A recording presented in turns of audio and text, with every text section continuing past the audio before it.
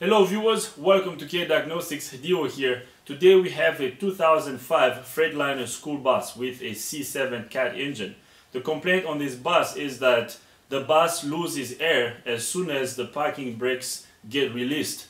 The driver said he couldn't drive it because as soon as he releases the parking brakes, a couple minutes later they're reapplied, and he can see the air gauge or the air needle on the dash going down as soon as the parking brakes get released. So what we're gonna do is we're gonna go inside the bus, confirm the complaint first, and then we will do a visual inspection. We're gonna go under the bus to inspect the brake system. Remember, I'm talking about air, so this is air operated.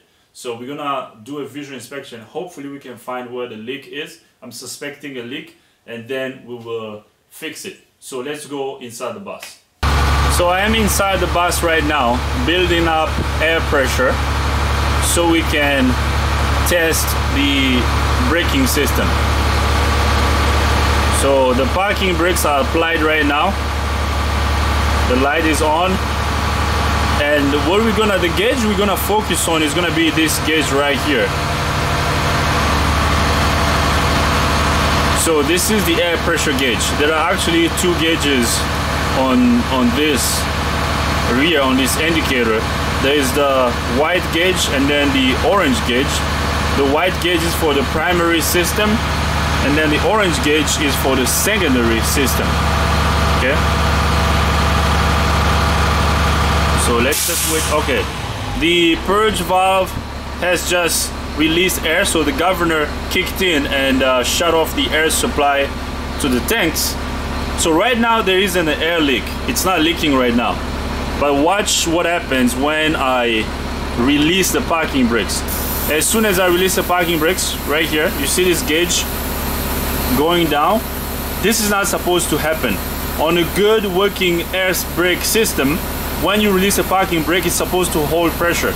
And as you can see, the parking brake light came on. So we have gone below the threshold, so we have size, so the parking brakes have applied. But as soon as I apply the parking brakes, the leak stops. And as you can see, our gauges here have stopped. But if I release the parking brakes, the gauges go down.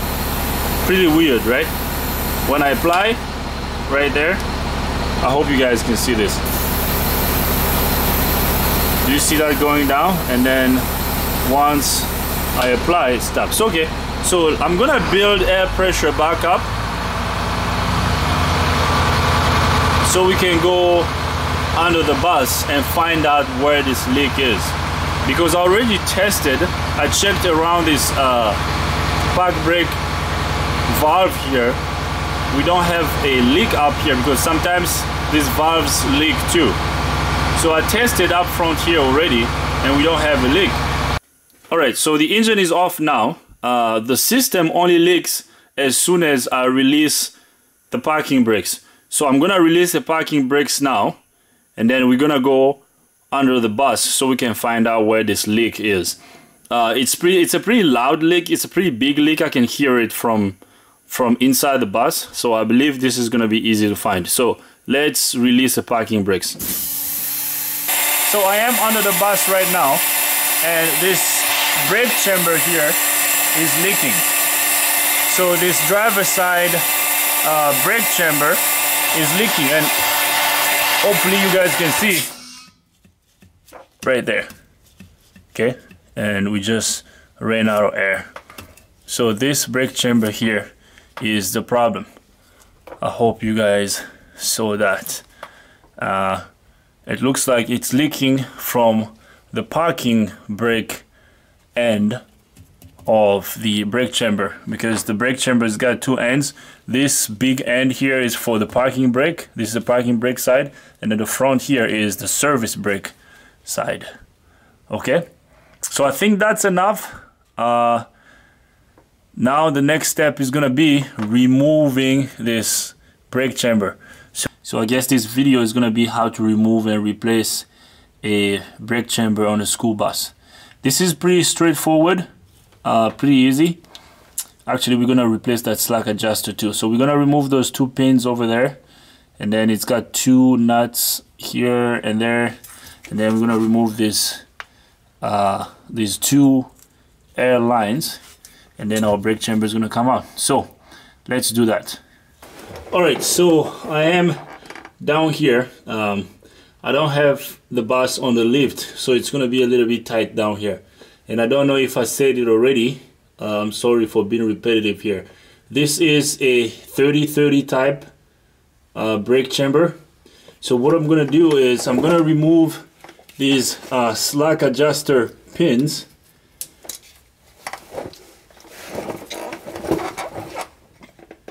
So I'm gonna remove this slack adjuster pin retainers here.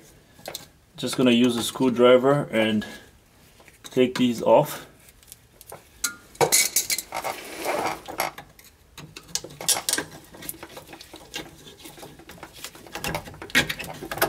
Okay, so I just got the pin out of the way. So now I'm gonna slide the pin out. So here comes one of the clavis pins off. Just gonna put it on the side. And now I'm gonna remove the other one. Okay. And then I'm gonna remove the big clavis pin.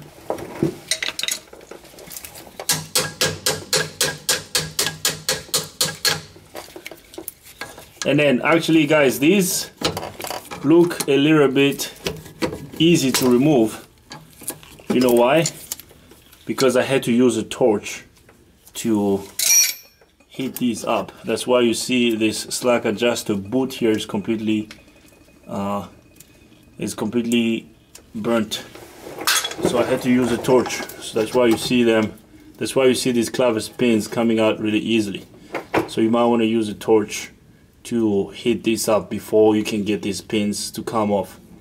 And we're removing the slack adjuster too, so I didn't bother protecting this boot because we're gonna remove it anyways. So now the next step is gonna be disconnecting the air lines. So the big line, this line right here, is the service brake line, and then the smaller one here is the park brake line. So I'm gonna start with the park brake line up here. I hope the camera is picking that up. Hopefully you guys can see what I'm doing up here.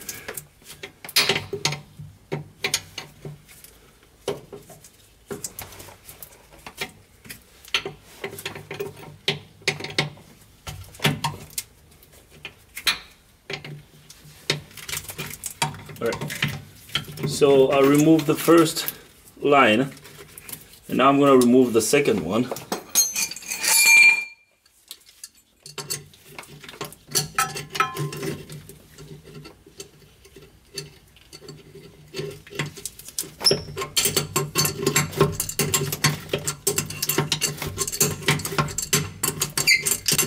And guys, these lines are a little bit coming off really easily because I had used a torch to heat them up. Usually they don't come out really easily like that. So I already preheated these lines just to make the video go faster. Alright, so I got the other line disconnected. So I'm just gonna push both lines aside. So we got the clavis pins removed, and now the next step is gonna be removing these two nuts that hold the air chamber in place.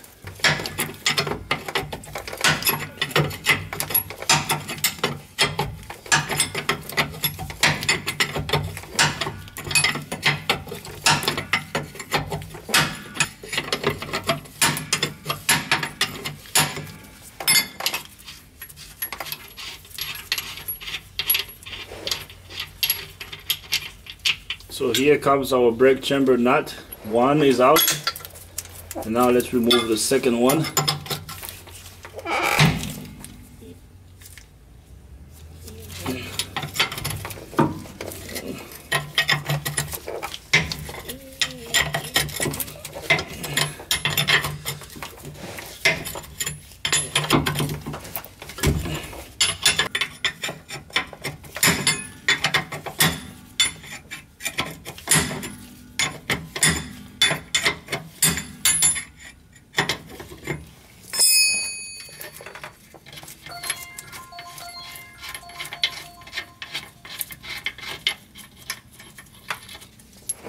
Alright, so here comes our brake chamber.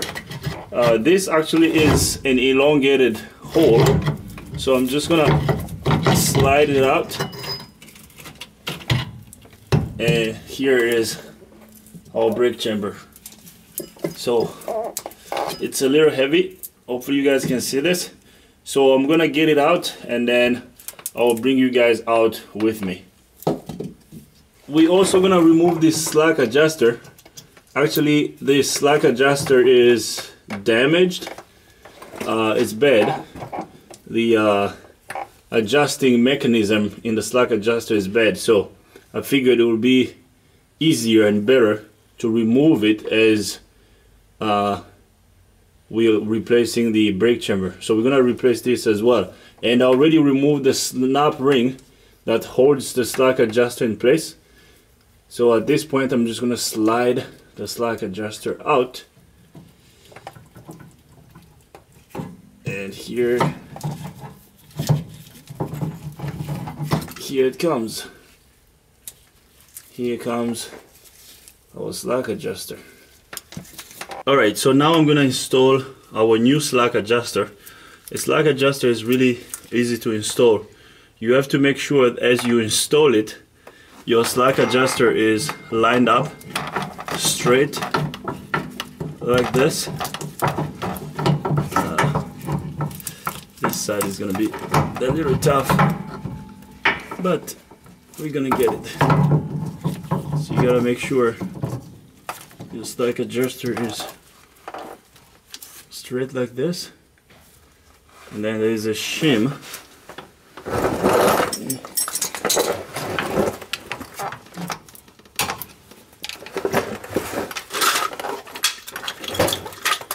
There's a shim here.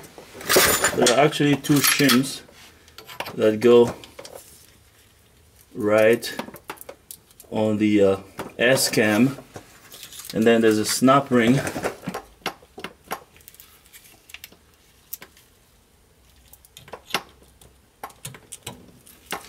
There we go.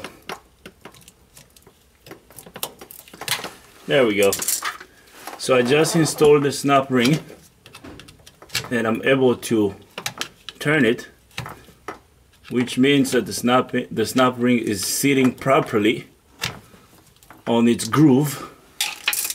Alright, so this is how you install a slack adjuster. Now we are not done.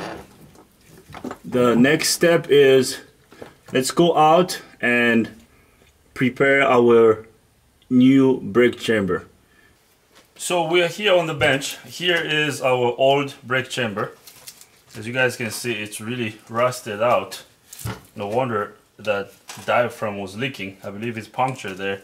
And it looks like the park brake spring is broken, because this rod is supposed to be straight, but it's sitting at an angle. Okay. Well, what we're gonna do is we're gonna measure the length of this rod. So from the base of the brake chamber to the beginning of the clavers here. So, and the rule of thumb on this 30-30 type brake chamber, especially the ones on this Freightliner school bus, is the length of the rod is 4 inches. And right there I have 4 inches. And this rod also is sitting at an angle. So the measurements, the measurement is not gonna be really accurate. Right? So I'm gonna go just based on experience, based on what I know. I've done this, you know, a bazillion times. The length of the rod, I mean from the base to the clavers here, is 4 inch, like I said. So what we're gonna do, we're gonna bring our new brake chamber in the picture here. Here's the new brake chamber, and as you guys can see, this new brake chamber has got a long rod. We don't need this whole long rod with the parking brakes applied, because at this point the parking brakes are applied because we don't have any air going to the park brake chamber, I mean the park brake side, of the air brake chamber to actually release the parking brakes. Since there isn't any air going to it, the park brakes right now are being applied. With the parking brakes being applied, the length of the push rod should be 4 inches. So what we need to do, we have to measure 4 inches from the base, like I said, and then right here. So I'm gonna mark this rod. So 4 inches would be right about this point. Okay, and let me show you guys the mark I just made. So this is the mark I made, right? So, and I actually have a new clavis here and clavis pins that we're gonna use. Here is our new clavis. So what you need to do is, you don't want the threads, okay? You don't want the threads the threads on this rod sticking out enough. So you don't want the threads, coming out at this point.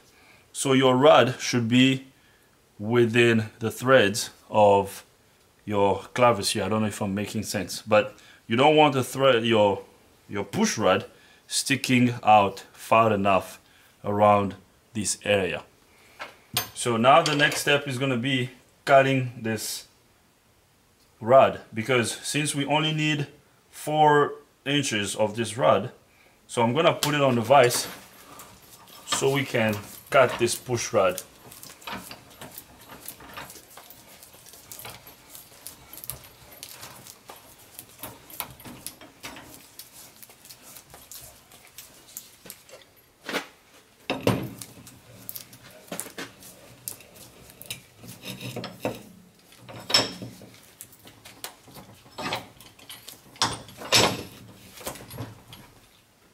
Okay, hope you guys can see right here. We're just gonna, so we're gonna thread our gem nut all the way towards the bottom of this threaded section here. And when I cut this rod, I'm gonna use this gem nut to fix the threads on the nut, on the push rod.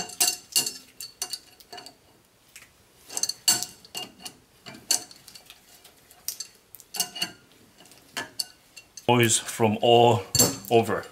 There's noise in every corner of the shop. So let's see, just double checking. So 4 inches right here. Okay, so now I'm gonna use this sawzall to cut the push rod.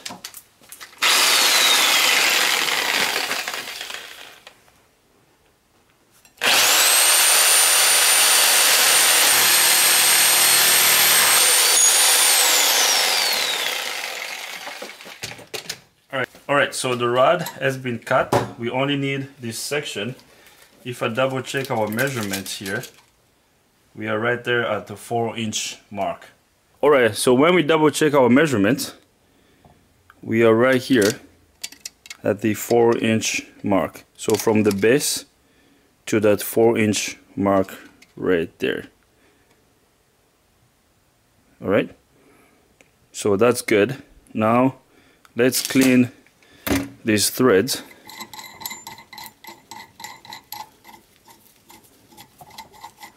So I'm using this gem nut to clean the threads.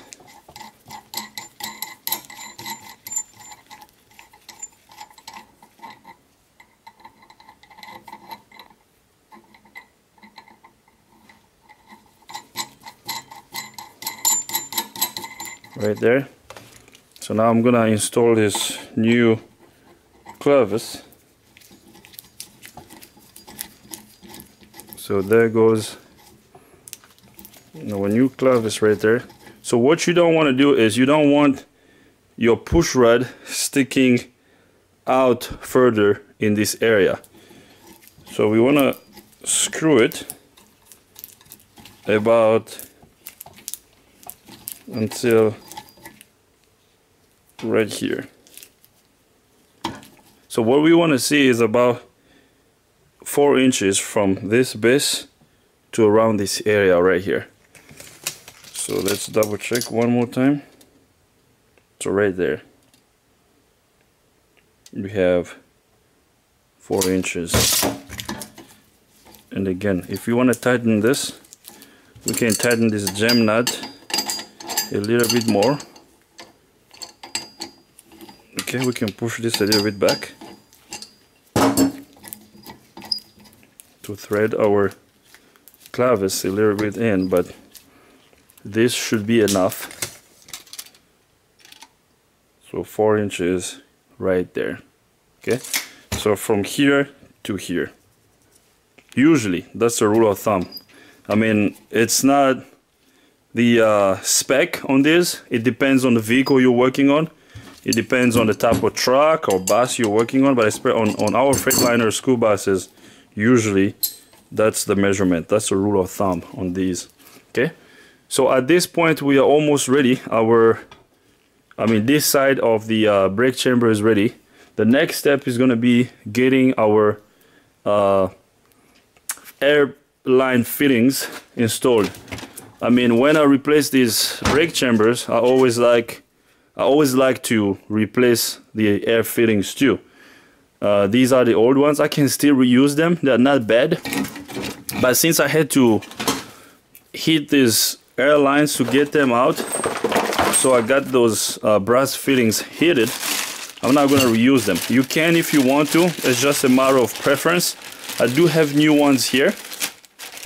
So these are the ones I'm going to use. I'm going to use some thread sealant here. I'm going to use some Teflon tape to install them. So I'm going to install new airline fittings, and then we're going to go back under the bus to install this brake chamber. Alright, so as you can see, we have 2 openings here. The opening closer to this side, this is the parking brake side, so the parking brake end, and this is the service brake side. So the port next to it is the service brake port, and then the port next to the parking brake side is the spring brake. It's actually written here on the air brake chamber body. So the first one is this big mama right here. So what I'm gonna do is I'm gonna remove this plug, and I'm gonna apply some Teflon tape on the threads here.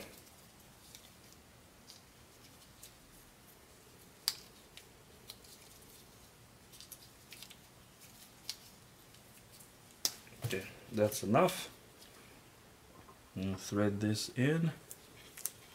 And also keep in mind of the position of these fittings. I mean, you can still adjust them as you install the lines, but it's always good to get them as close as possible so you don't have to twist them too much when you are under the vehicle. Alright, the first one is installed. Now let's do the same thing for the other one.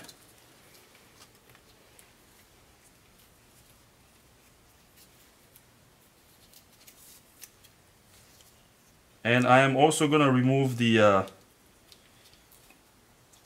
air lines. I'm going to replace them too. The air lines that go from the relay valve to the brake chamber. But I'm not going to include them on this video. That's what I'm going to do next after installing this. But I mean, those lines are a little bit of pain to remove, and I also don't want this video to be super long, so I'm not gonna install that. I'm not gonna show that in this video how I'm gonna remove those lines, because I had to hit them with a torch. So usually when you heat these lines up,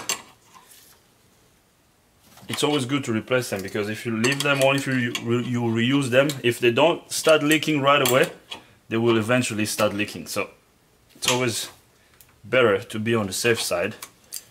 I'm gonna replace them. So the brake chamber is basically ready right now. We can go under the bus and install it. So I'm gonna swap those lines first, and then I'll bring you back up so we can install this brake chamber. Alright guys, so we are back here under the bus and ready to install our brake chamber.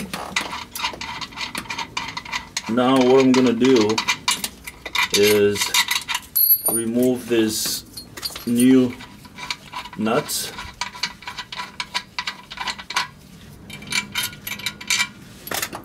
And this bracket here, this brake chamber bracket's got elongated holes, so we have to make sure we install our brake chamber on the hole that's closest to the frame, to the bus frame. So with the angle you guys won't be able to see that, so I'm gonna go right up here. So the pin is in, and I'm gonna use a cotter pin. I'm gonna use this cotter pin on the other side to retain the pin.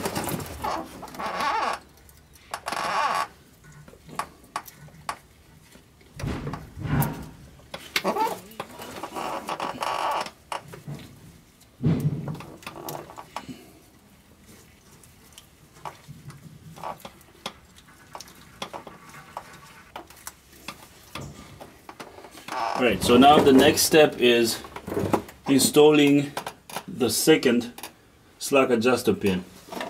So slide this on, and then install, and then I'm going to install the cotter pin on the other side.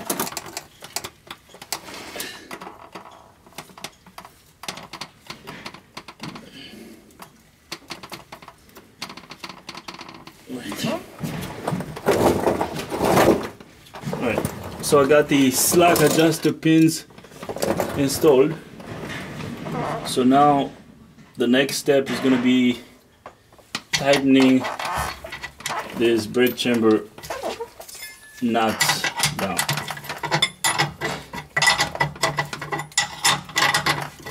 So now we can, both slack adjuster pins have been installed.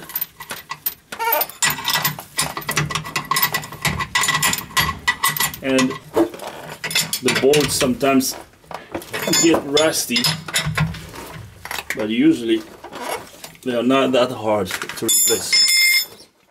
So what's the next step, guys? The next step is going to be installing the air lines. So this one is the park brake line. I don't like how it's kind of close to the drive shaft, but it's not touching. But I'm going to install the service brake air line first before I install the fast brake.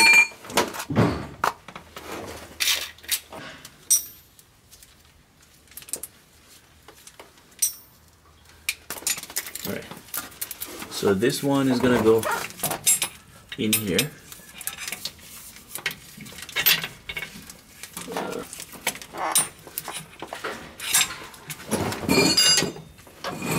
Alright, so here is the right size.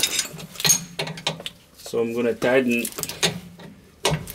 this service brake line. Alright, so this side is tightened.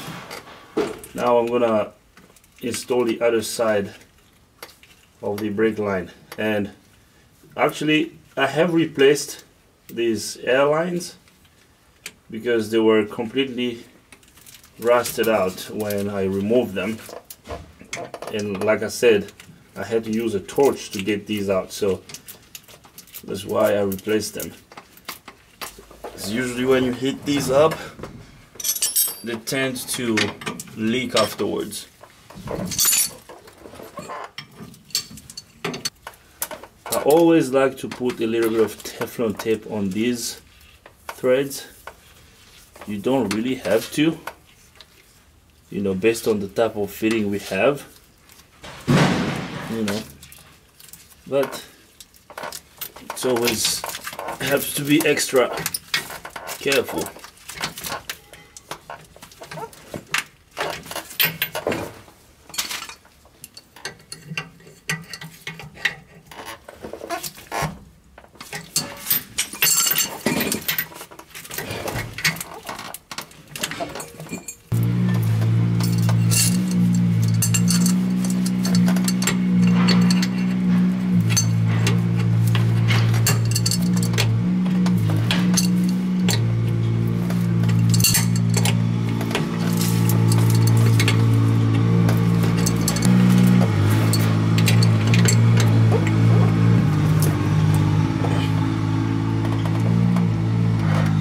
So now the next step I'm gonna make is removing this caging tool.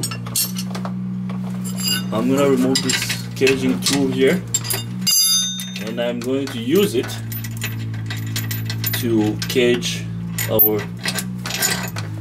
spring brakes.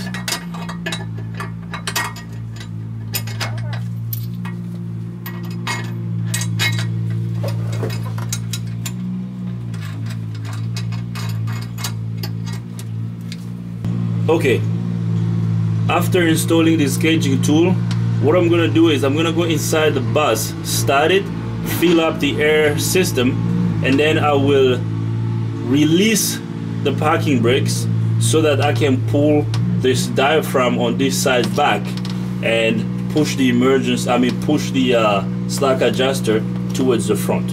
So let's do that.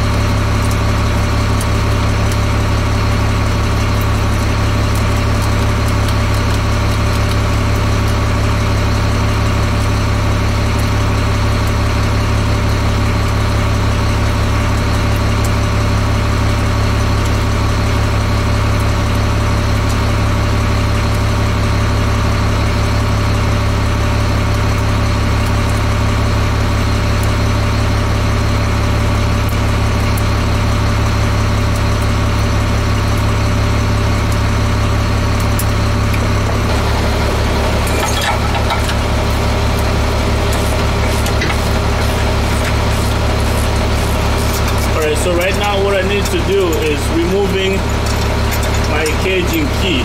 Right, I got my caging tool removed. I'm gonna go inside the bus, apply the parking brakes. So just watch this push rod.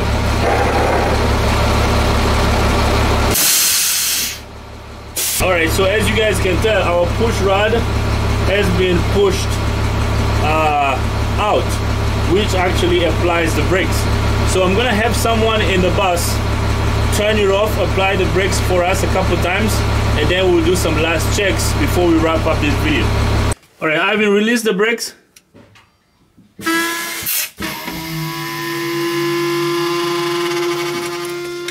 Okay. Apply the service brakes. There you go. Alright guys, so we are done. The brake chamber and the slack adjuster have been installed, and if everything has been installed correctly, our slack adjuster and our brake chamber push rod should make a 90-degree angle. And as you can tell, we are making a 90-degree angle right here. So I'm sorry for the poor lighting. I don't have a good light down here, and I don't have this bus on the lift, so it's a little bit of a pain filming and doing this. So we're gonna end here. Thanks for watching, guys. If you like this video, give it a thumbs up. If you don't, give it a thumb down. But if you do, you gotta tell me why. If you have any comments, questions, criticism, leave them in the comment box. And while you're down there, don't forget to ring the bell so you can get notified every time I upload a new video. I think I'm gonna have to adjust these brakes a little bit more. But we're good. I'm gonna test drive the bus and see if these brakes will need a little bit of adjusting or not. So again, thanks for watching. See you guys next time.